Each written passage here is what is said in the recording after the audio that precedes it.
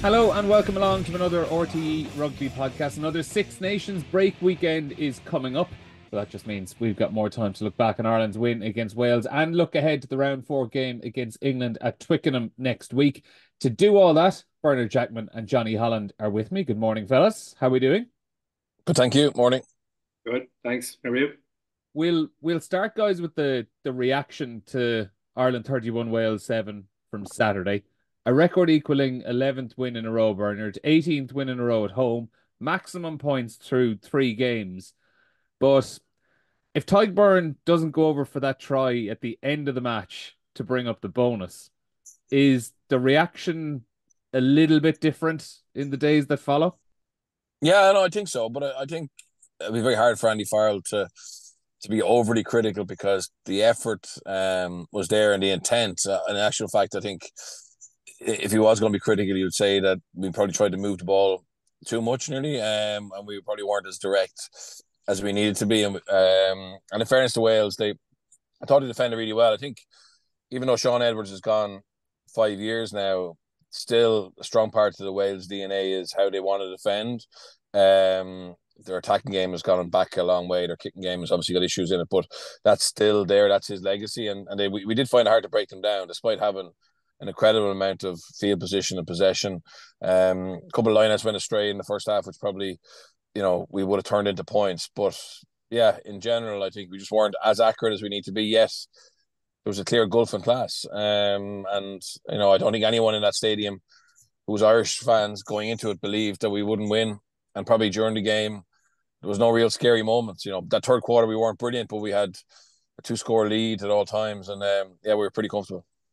I know, Jonny, I say like we'd be having a different conversation if Tadhg doesn't go in for that try, but the fact that he did go in for the try also says a lot about the team and the ruthlessness and the demand to want to go for the full 80 minutes. Like I was writing about it on Monday morning, I was reminded of the opening World Cup game against Romania when Ireland won whatever 80 something points to 5 or 8 or something like that, and Tadhg is sprinting up the pitch in 40-degree heat in Bordeaux to just get the 12th and final try in that match. And I remember Andy Farrell afterwards was over the moon just about that try in particular. Like he was buzzing about it, that they just did not want to stop.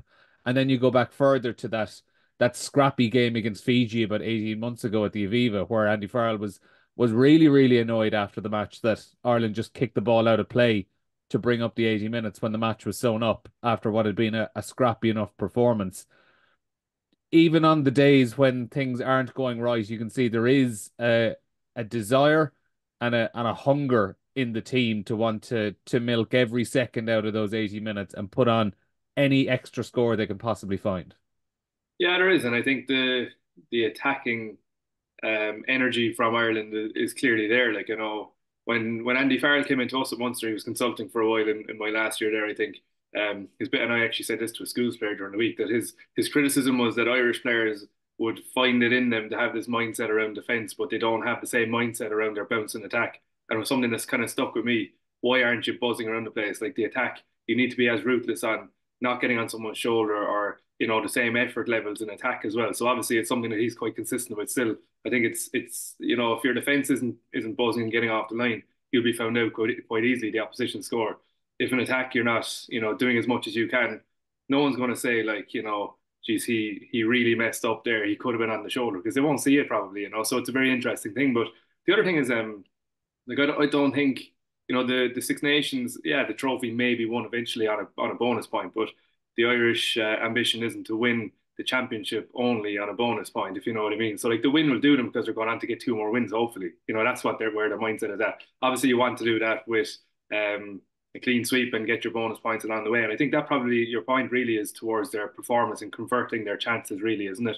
And the bonus point puts the icing on top a small bit. But Tadhg is an absolute freak. Like he went off for 10 minutes and came on and won the ball in a maul in a similar fashion to how he got Simbin, and he had no fear. And obviously has been backed that way as well, like, just go on and be himself again. So I think he's a complete freak. But Wales were punch drunk by the end of the game. So the fact that Ireland got the try, like you see some of their players are literally just like, dizzy getting to rucks, and, Ireland got over, but you see the damage that they did to Wales, even in the long phases of play, the 7 minutes of play, where it obviously took its toll on everyone.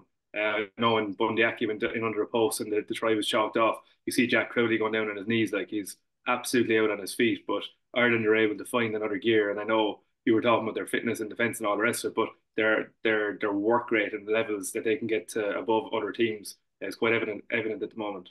Yeah, and like that fitness and work rate is you could really see it on Saturday. And Birch, like obviously, I don't know, Johnny, did you see it? But there was that video doing the rounds of Dylan Lewis of Wales in the last couple of minutes before that Tadhg try. And it was the joke, look at how tired this prop is. But like it just showed like yeah, you can have a giggle about it, but the serious point wasn't like this player is unfit. It's like this is what Ireland are doing to teams, and this is how they're stretching them to the point of absolute exhaustion through, whether it's just the standards of play or but their ability to go through 10, 15 phases in open play. We saw, what was it, 44 minutes Bernard ball in play.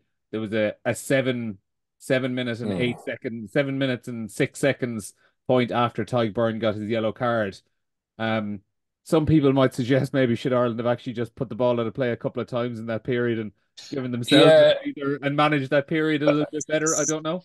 Well, look, they've been training. They've been training for those long bouts since the All Blacks had that late try under Joe Schmidt. So since that, Ireland have, and all the Irish provinces go deep at training and regularly, and 7 minutes is very long now, to be fair. Like 3 minutes at a time, which the All Blacks kept the ball for, was a long stint. And then obviously it went to 4.5 minutes. I think Ireland, when Johnny Sexton got the drop goal, that was about 4.5 minutes ball in play in one phase.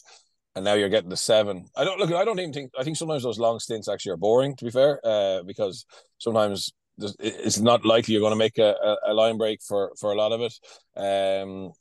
But I think what Ireland are very confident was that effectively that suits them. So Ireland, when you look at how Ireland play, they're quite smart. They're smarter than every other team. So if Ireland felt that they weren't going to benefit from that, well, maybe not straight away, but certainly at the death. You know what I mean? Like you see that example of Dylan Lewis is just, it's a really good example. It looks really harsh on him because he misses the tackle at the end. He's out on his feet. He's punch drunk, and he makes a couple along the way as well. In fairness, no. I said it's harsh. Like I think if you look at him, I mean, he could have parked up somewhere and left to somebody else. So I admire him, but I think it was a brilliant short clip that showed how he's the isolated defender in this situation, but that happens throughout the game. In the 7 minute block, Ireland, when they had the possession, would have been asking the right questions of people, and eventually they drop if they don't have that training methods. Now, not just in their club team or in their international side, but also their club. And Quinn's, I spoke to Jerry Flannery about it. Quinn's train fast, but it's not the same level as where Dylan Lewis plays now.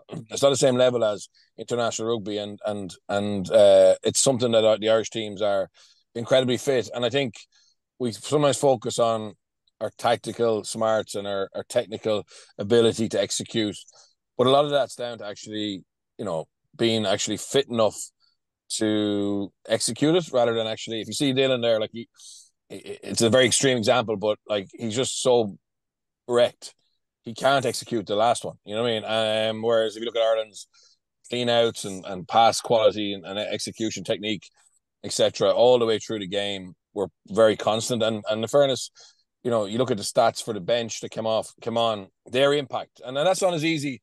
Like it's actually not easy sometimes to come off the bench when they get straight into it and get big numbers. But those players did again at the weekend. So for Wales, that would have been really difficult. Like, I mean, they're playing in regions where the training levels aren't anywhere near what they are in the Irish provinces, and then to go from that, it's like coming out of a lay-by and go straight into the fast lane. Like it's just such a jump up for them, and they're incredibly brave, but they didn't. They're not equipped. They're not equipped at the moment to do it. And also our team's playing the Champions Cup. That's another level. That's closer to international rugby. So it's logical what's happening. But it's down to the structure of our game and how everything is aligned. To be honest, certainly is. And like there are a few better examples of it, of the work rate and the fitness levels than someone like Caelan Doris. Jonny, who has, by my count now, hasn't missed an Ireland game since the 2021 Six Nations. I think we're 30 plus games in a row that Caelan Doris has played for Ireland. But you look at the numbers that he put up on Saturday, for example, again, and this is just week on week stuff. 21 tackles, 12 carries, 28 own ruck arrivals, 12 opposition ruck arrivals. That, like, add up those four, you're talking 70 plus breakdowns that he was involved in, or 20, 21, tackle areas that he was involved in, out of, we'll say, 280, 290-ish. Basically, one in four phases of the game, Caelan Doris was involved in. It's a ridiculous level. It's just an outrageous work rate across an 80-minute game. I think Kevin Doris is a disgrace of a cheat code. To be honest, he like when you look at that as well, he's the one when Ireland set up their kind of what we'd call their set piece from counter attack. He's the one carrying the ball back. He's eating up meters. But then when you see his actual actions on the ball, it's all footwork. Like, he doesn't just fall into context. His footwork is like an NFL player, like that Andrew Conway kind of short steps, get around someone. Even if it's just going into contact, he gets them off balance. Like, he's really effective, and then he's always challenging at the break. And I saw a clip where Andrew Porter got the turnover, but it was Caelan Doris acting the maggot in the ruck beforehand that caught Thomas Williams, got him a bit off balance, and all of a sudden there's no support there. So I think he's very, very effective, and he's class. He's also one of those players that he doesn't really take a break, does he? Like, when the team is being rotated, Caelan Doris seems to stay. I remember in the World Cup thinking, surely you've to rest this guy because he's so important to us, and he's playing all the games. Like, I don't know, he just seems to be very robust and then also very effective in what he's doing. Yeah, like I went back and looked at it last week when he had that little bit of a niggle and we weren't sure was he going to play. The last game he missed for Ireland was it was the final game of the 2021 Six Nations. Remember, he missed that entire 2021 Six Yeah, Nations, concussion. the concussion issues, and he has played every single game since. He has started all but one of those games. I think it was Italy, the World Cup warm-up game, back in August, was the only time he came off the bench in that block as well. So just a ridiculous durability, Birch, for, you're talking, what, 3 years now?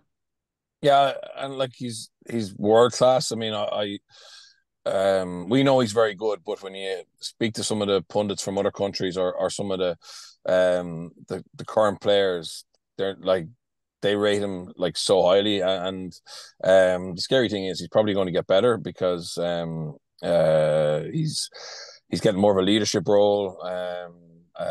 He's constantly evolving.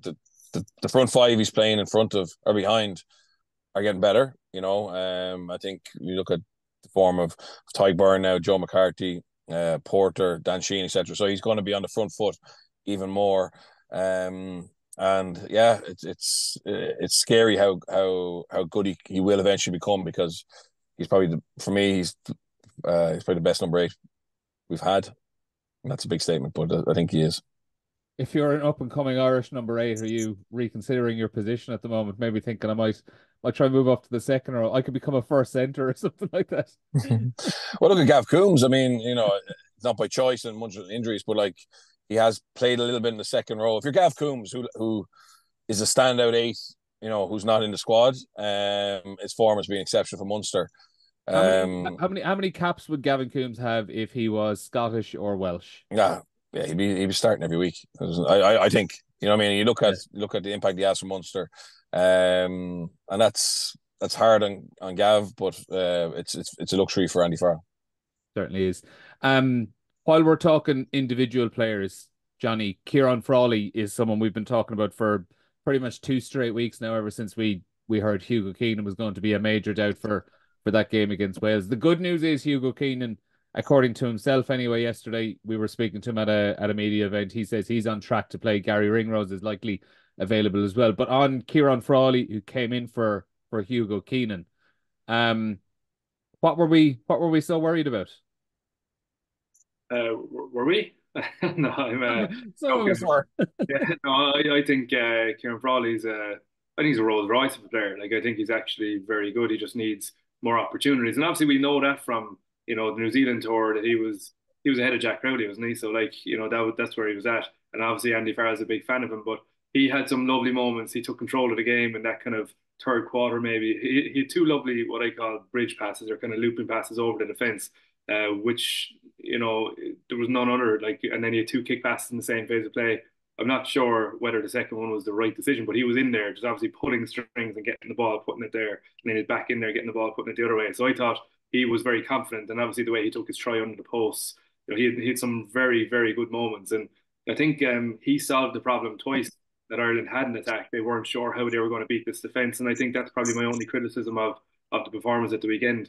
Um, was that I don't think there was, maybe I'm wrong now, but I don't think there was massive clarity on how they were going to break up that Welsh line speed. They weren't sure if they were going to go around it and keep their depth and play with offloads like we saw in the first quarter. And then, they got kind of stuck not getting over the gain line and going a little bit lateral as a result of that, because I don't know if they were deep enough or maybe ballsy enough to go over it.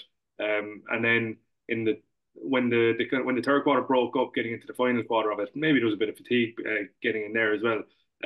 But they decided to go through it, and they went through that Welsh defence, and they got on the front foot, and all of a sudden the game started coming on a small bit more. That's also considering they went 17-0 up. They were obviously in full control, but I don't think they were very comfortable with how they were going to do it. I don't know if there was massive clarity on whether they're going through, over it, or around it. I didn't see the template very clearly, which they will need to know when they get to England. I don't think the English defence is what it wants to be at the moment, and I know there's talk of 10 to 15 games before they really get into the South African way, maybe, and that's quite clear at the moment. They're not there yet, but they will fly off the line. I think they'll shut the back door a little bit better again. I think Elliot Daly and these guys just get up into that space, and possibly it's a little bit easier when they're going to be there. You can go deeper over the top. But the Welsh seem to have a sort of balance in that defence that they got to grips with Ireland, and really, really frustrated them for, was it 30 odd minutes, 36 minutes or something they didn't score for, which we're not used to for Ireland. Yeah, and Birch, I know you have similar thoughts on Ireland's kind of lack of, I don't know, is clarity the right word? Andy Farrell said they were quite passive in attack in that first half, but I know just from what Jonny said there, I've heard you speaking in the last few days, and you've similar thoughts on that. Yeah, I don't know if it's lack of clarity. I just think that we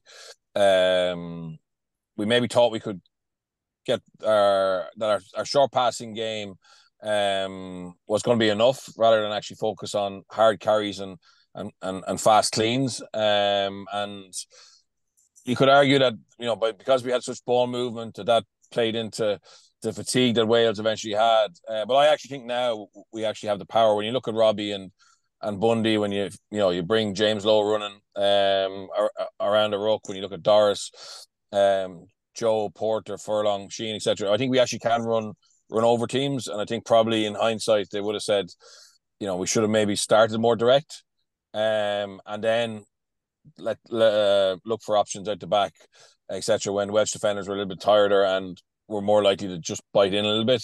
But again, and you looked at how Wales defended the first half against Scotland, and at certain times against England, you probably thought that ball movement was the way forward. I thought it was a better Welsh performance defensively than they put in the previous two games. So to be fair, they stepped up there, and were very difficult to break down. And then a couple of passes went to ground, which in the first half, which is unusual for us. But all in all, I mean, it was still a very good attacking performance, and it's another bonus point. And I think this team, they won't talk about it publicly, but they may one of their goals might be 5 from 5.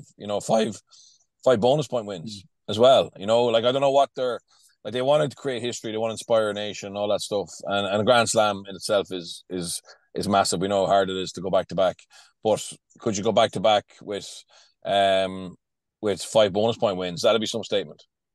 Yeah, and as usual, we're talking so much about the attack when the foundation for the last couple of years now has just been how hard Ireland are to break down defensively. 3 tries conceded in total through the tournament, 2 of those penalty tries, only 1 in open play as such. We might talk about the discipline side of things in a couple of minutes, but first of all, just Bernard, how tough Ireland are to break down at the moment.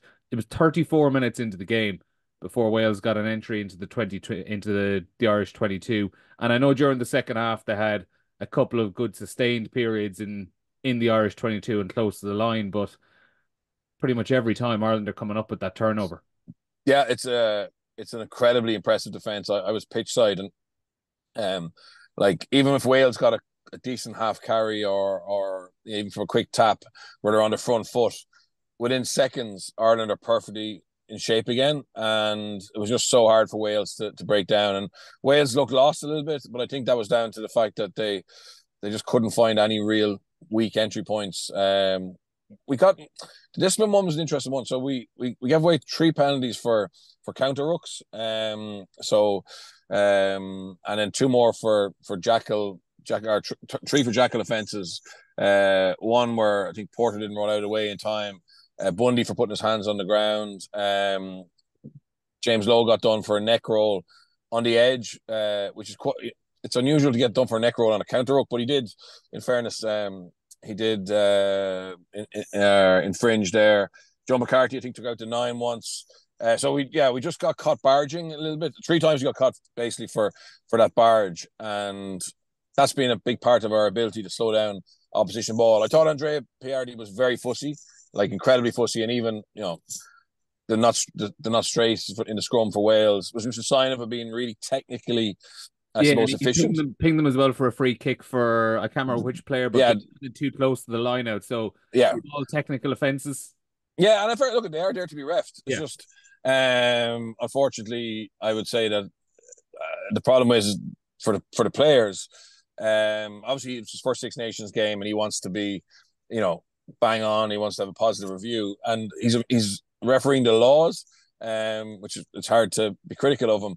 But in general, I would say he was nearly too fussy, and it's not, unless it's not something that the referees have been doing or the coaches have been told, they're going to be much stricter on it. So we saw a lot of penalties in the game, which probably affected a little bit. But yeah, I think from a defensive point of view, Ireland looked very comfortable. But of course, Easterby will be looking at all those penalties and in detail and seeing what we can do better, because against the better opposition, we'll have to be very careful giving them those soft outs. Is there, though, Jonny, and Bert, you can come in afterwards as well, is there any part of this where we've seen now this is 3 games in a row where Ireland are high enough on the penalty count? They're 37, I think, across the 3 games. By 4 or 5, they're the highest across the Six Nations. They've had I think it's 3 yellow cards now in 3 games, when they had only had 2 in the previous, I think, 29 or so, or 3 in the previous 29 matches. Are they, like, is Simon Easterby or Andy Farlow, whoever, is he giving the players a little bit more license to push the boundaries a bit around the ruck and be a little bit more aggressive and take a few more chances, knowing that they're going to back themselves defensively? Or is that me trying to think maybe a few moves too far ahead? No, I think, like, if you're going to go after a break, then you have to be willing to give up 1 or 2 more penalties maybe, but you can't say we'll get it all back. Like, you can't allow players to give away penalties. Sorry, the way I mean it is that we'll say, like, if they think, for example, okay, we'll go with this strategy and we might give up 3 or 4 extra penalties, but it might lead to us making 4 or 5 more dominant tackles or a couple of extra turnovers. Is there a trade-off to make with how aggressive you want to be? No, I don't really think so. Like, when you're doing that, you can still have your discipline. I know what you're saying, and I would agree to a small degree, but, like, things like Jameson Gibson Park having his hands on the ground when he's blasting through. When Wales got done, like Joe McCarthy, did he take an arm in the line out or something like that? I think he interfered in the line out. Wales already got done for cheating in with their plus in the line out, and Ireland got done for cheating in with their plus. That's a tactical call. He's called it. You've decided to do it, and you've gotten done on it. So I think there's actually a small bit of naivety in there. I think the one Andrew Porter, did he poach while Josh Van der Fleer couldn't get away, or was it the other way around? Other way around, yeah. Other way around. While there's someone in around that, to be clever, So I think they'll be as harsh on the players in terms of those penalty concessions, because against England and Twickenham, it's grand saying, but we had enough in the tank and we had enough in our attack, and our defence is really good, because if you look at the stats compared to the first 3 rounds last year, Ireland are at half the points conceded or something like that on average, aren't they? And opposition 22-meter entries are way down. I think it's 4 now per game versus 10 last year or something like that. I just saw some stats on Twitter, or X as it's now called, that I can't get my head around. But so I think they're massively improved in their, like, we're talking about their defence being unbelievably improved, and then also their attack is humming without Johnny Sexton. Imagine, that's what the big thing was before the whole tournament. Can we do it without Johnny Sexton? And And at the moment, they're making his retirement a little bit softer because they're going really well. But you can't go to Twickenham and get a yellow card or give away that many entries because England are eventually going to gel, as we saw in the World Cup as well. Fair enough for whatever side of the draw they went to, but like they're going to gel, and don't let it be when Ireland go to Twickenham for them to spoil our party, like because we've done it to them plenty in the past, and that'll be a highly frustrating one if they get our number because of discipline or yellow cards or a little bit of looseness around breakdowns, I would say.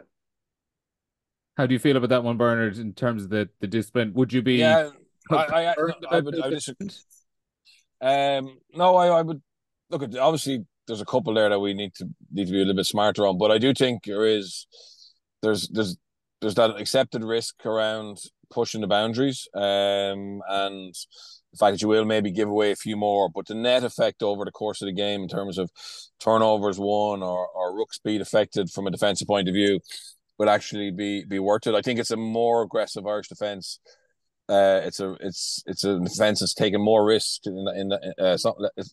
it's a defense that's willing to take more risk than it was in the World Cup, and whether that's just part of Simon's, review of the World Cup and what they could do better. It wasn't something that we flagged as a potential weakness going into the World Cup, but obviously on that one day we got caught a couple of times, and it hurt us. Our attack wasn't able to get us out of trouble. And then whether it's the Nina Bar influence in Leinster and some of those players kind of saying, look, this is working for us in blue, but together they've created something that I think the opposition now fear defense as much as our attack, and that's I don't think that was the case before. I think our defense statistically wasn't bad. Statistically was good, but there was no fear in it, and I think that's a very strong place for it to be. And obviously now we have our line-out back on track. I know we lost a couple at the back at the weekend, but I think they were thrown to space. It was just slightly overthrown. Yeah, like they were very adventurous throws, yeah, like right to the tail, and those high risk throws to begin with. Oh, absolutely. So again, but statistically overall over the 3 games, our lineouts back where we want it to be, and then as I said, against the head, the scrum was a real positive for us, and that's something. If we have all those key areas, we know our kicking game is good. There's not a huge amount to be overly worried about, but obviously you got to try and make sure you keep applying those.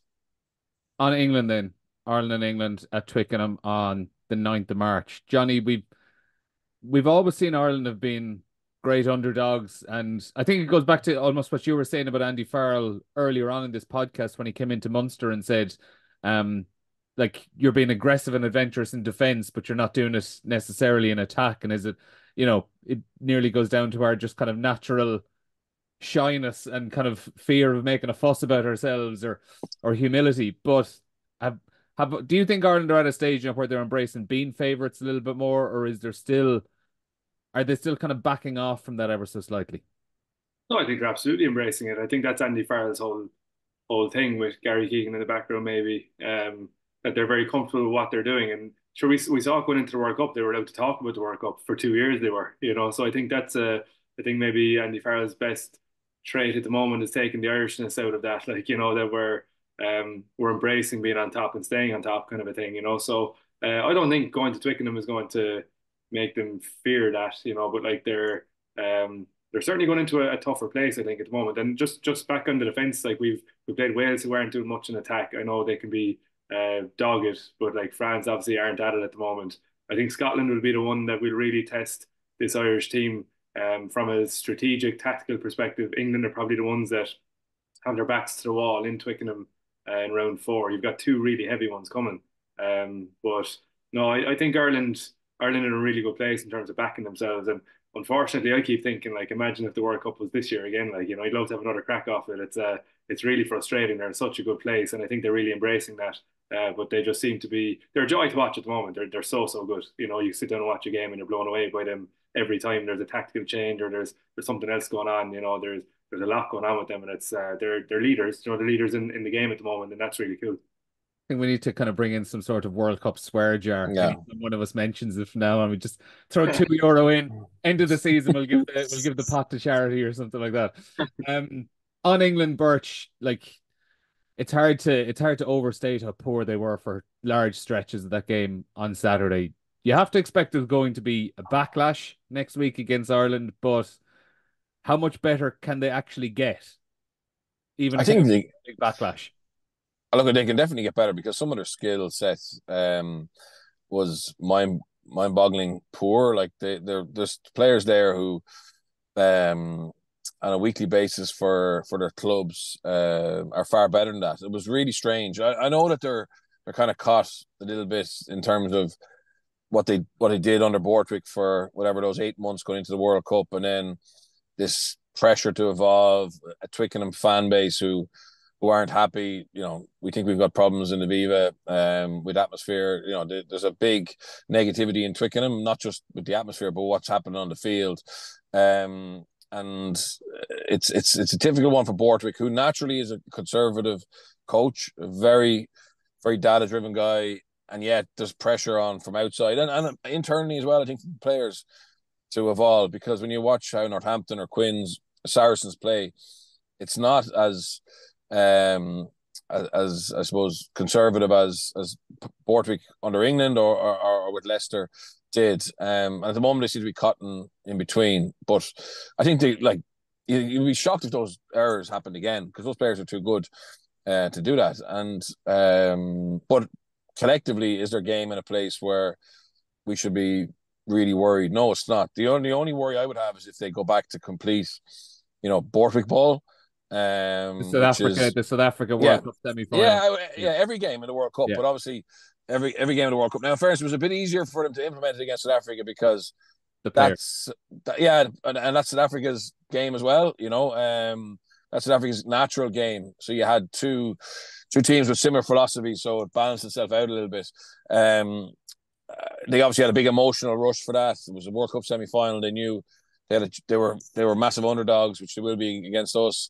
But I don't see how they can improve their attacking game enough in 2 weeks. What is their attacking game? If either of you can give me a sense of it, because we're 18, 19 games into Steve. Well, I don't think you can judge. You can only judge them on two, to be honest, Neil. I think there was no effort, there was no intent to evolve their attacking game to the World Cup. He got that job so late. He literally said, "Look at that. I'm going to bring what I believe is the best way to win Test matches, and that will get us as far as we can in a World Cup." I think it's only really the last two games that we've seen anything, to be fair, because he hasn't wanted to. But he's like, does he really want to? Does he really want to evolve? Like, it's very hard for a coach who's naturally so kick based, and when I say kick based, I mean long kicking, and meters, to go into this kind of free playing or a team of more balance. And like, the problem is, again, is his coaching staff are unbelievably Leicester based. So scrum coach is Leicester, Wigglesworth is Leicester, and they have a similar philosophy. Kevin Sinfield has been moved from defence to skills, so he doesn't have a huge influence over it. They had a guy, Andrew Strawbridge, over from New Zealand, doing some attacking breakdown stuff. He's had to go back now. He was just there for a short-term contract. He's gone back to the Chiefs, and then Felix doing the attack or defense. Sorry. So it's very unclear, and that's why I wonder, at a risk of the damage of losing by 25 points in Twickenham, if he tries to continue to evolve, he doesn't park up the bus and go, right, the most important thing now is a performance, potentially a win against Ireland. And what are our best chances of doing that? Statistically, his best chance of doing that is to go back to plan A, and decide to basically evolve the game on a summer tour, November, etc. But the problem is now that defeat in Scotland and the manner of it, I think, is going to make him question how intelligent it is to try and change mid-tournament. Jonny, what do you think of them? There's a couple of phases in the game where I thought, what is their strategy? I saw them come off a line out maybe 30 meters out, and they were going around the corner, and they didn't beat Scotland up, which you think they would do, and they weren't able to do that. And then you go back to those kind of pods, like a 1-3-3-1, or the variations that other teams are playing, like Ireland, and they tried to go to that, and they had one moment where, I don't know, it was Finn Smith on the pitch at the time, but to the first pot of forwards, they swept it out the back, and it got to Ollie Lawrence, who threw a pass that you'd swear there was another person outside Ben Earl and went into touch, and Ben Earl's face as he was going towards the camera was just like in disbelief of possibly how poor they could play at that time. So there was two parts to that, one really tight and one where they were actually trying to play a bit of ball. And you're wondering what is their strategy and how can it be so poor? There's 22 turnovers and 25 handling errors, wasn't there? And I think, England have some outrageously good backs. Like Furbank dropped the ball for the Van der Merwe try. You're wondering what's going on with him because he shoots the lights out with Northampton. Like howler of a pass from George Ford. Wasn't really like it was. It was at his face. It was at his face, and he had to jump to try catch it. I know that, but like a player of his skill set, you're going, and even George Ford, he played with Bath when they were unbelievable. Yeah. Like all these hitting boot lines, and they were playing off, like not off the cuff because that's a silly term, but they were decision making in every phase. Like they were really, really good at it. I'm not sure about Ollie Lawrence in the middle of the pitch. He's obviously there for go forward, but they've got so many good options. I know Mitchell's been a loss, but Danny Kerr and Harlequins have played that kind of rugby as well. I know it's a step up. Possibly the downfall is that their forwards aren't the forward profile of Ireland, if you look at it that way. Like they're not the big, they're not the ball handling kind of passing forwards that you would expect. Like I'd say George Martin will come back into that, give him a bit of weight into the pack, and I'm just not sure. And at the same time, you've got some Saracens in there, like Jamie George. They can play it. I just don't know why. Maybe they're not. They didn't play with that 15 or that 23 or whatever, so maybe they're not gelled that way. But like, there's a lot of Northampton influence, and I don't understand why they're not leaning into that a bit more. Birch is probably touching it. The coaching staff haven't leaned into it, but they've got the tools. Like I'm convinced they have the tools to be able to play a bit of a hybrid of that. Have the bit of the big up front, the set piece game, and also be able to throw the ball around with good decision making. I'm not sure why they're not going there. Just on England, sorry, it's really interesting. Like they have a very experienced group, right, still hanging around. So the Danny Kerr, the Joe Marler, the Dan Cole, etc. Who've been unbelievable like servants.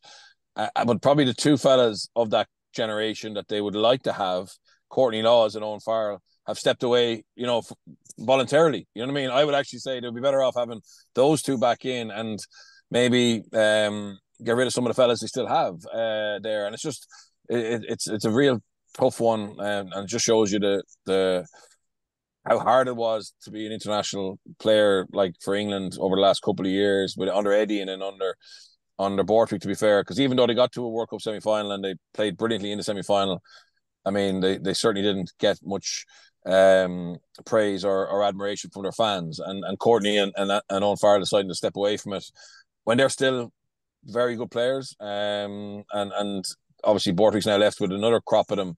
But when does he start to change them over? And look, they've only lost one game, so they're still in the hunt for the championship. But on form, you would say Ireland should be good enough to go and win in Twickenham. And then has he lost an opportunity to bring through more players, or has doubled down on what they want to do? Or look at again, maybe if his natural game is the way they played in the World Cup, well then the RFU just need to back that or decides that's what they want to play, because it's very hard to get a coach who believes in a certain way of playing and then tell him because the fans aren't happy that he has to evolve if that's not his skill set. Well, yeah, I mean the fans will like it if it's ugly and winning rugby. The fans will come round to it. I think that's a fact. On Scotland, we'll end up talking about them a lot more, I think, in the next few weeks. But a couple of small bits on them. Duan van der Merwe, 3 great tries and all that. That finish for the first one, he's done that before earlier on this season for Edinburgh against the Bulls. Like I'm not trying to knock him because it was a hat-trick in a Calcutta Cup game. It's historic stuff, an unbelievable day. But anytime I see that try now, I just can't help thinking, Johnny, this is going to end in tears at some point soon. This one he's jumping out over the side. Because it's the second time he's done that, like that unnecessary dive for the corner. I'm just looking at it going, oh God, this is.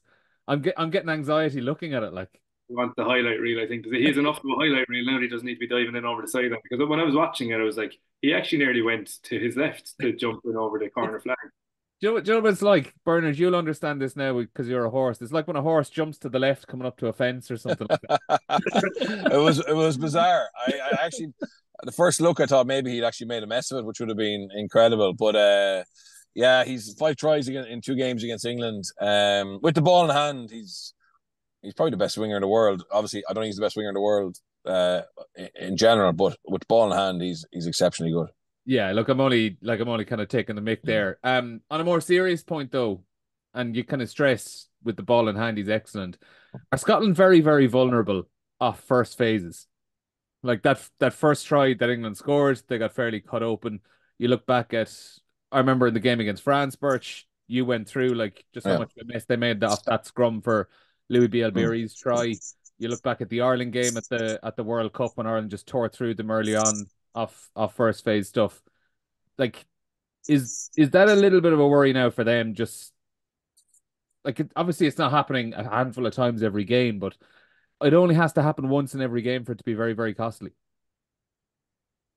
Yeah, I think the serious weaknesses there, and without that certainty, particularly off set piece, they're going to be very vulnerable when they come to Dublin against Ireland, because Ireland will see opportunities there and they'll execute. So, look, they're delighted to bounce back. They're calling it the fan slam, or that they're going for. They feel hard done by. They feel it should be 3 from 3. I'm not convinced by them. I think they're the second best team in the competition, to be fair, but I don't think if we handle England in Twickenham, I don't think we'll have any issues with Scotland. What do you think of them overall, Johnny, as an overall package? Are they kind of the second tier in a 3-tier competition? Is this kind of Ireland out in their own, Scotland out in their own, and then like a bunch of 4 scrapping underneath it? I don't think you can put them that far away. I mean, like if that game was in Murrayfield, its home advantage is converting that a little bit easier. If that was in Murrayfield, I think we'd find it very hard.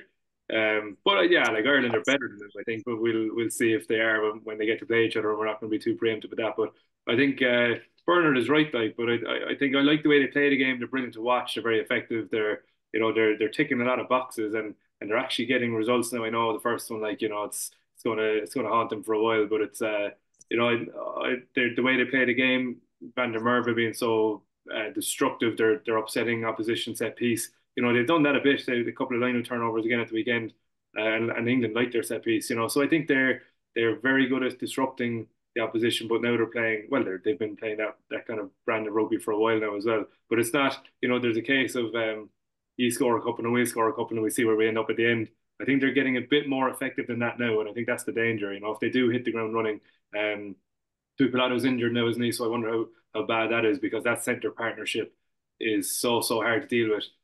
Obviously, I didn't like the defence from England. When you see the back view of the first Van der Merwe try, I thought it was poor. Was it Lawrence maybe came up with and the back of it? I'm not sure who it was, but they really came up as Felix would be, promoting him to get out and shut it down at the back. But they didn't have all the threats in the front of the pitch covered, and it was a very, very simple 9-12 tip to 13. It was very, very simple to go through like that. But they do have players that can execute that, and I think they can be quite dangerous. Yeah. They've Italy next up, Birch.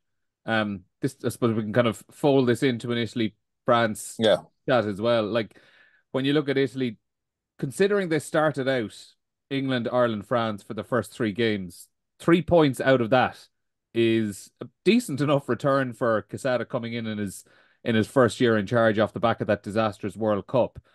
But do you think Italy would sort of be prioritising that last game against Wales a little bit more than Scotland?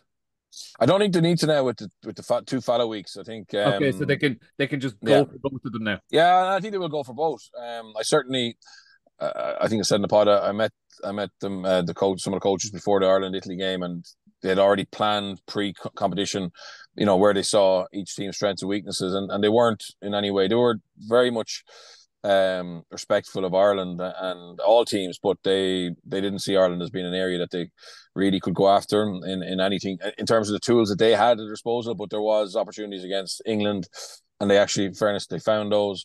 There was opportunities against France, which they did in the second half, particularly. Obviously, France were a man down, but they thought that Scotland and Wales were games that they could be very competitive in. So I think now the boost they're going to get from that draw, and obviously it's not as good as what a win would be, but they'll see that as being a serious statement on their way to redemption from what was a horrible World Cup for them. Quesada is very well liked and well respected, and he's got that kind of good result